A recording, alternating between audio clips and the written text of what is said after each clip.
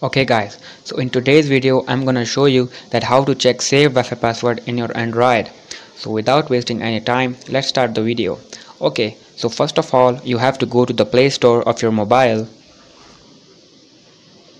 Once you go to the Play Store, you have to type show Wi-Fi password. Once you click on it, after that you have to click on the show Wi-Fi password and install this application.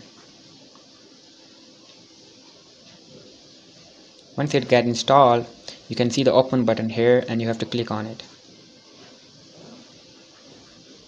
You have to allow it, and after that I should let you know that you should root your mobile. After that you can easily use this app, because without rooting your device it will not access you the permission.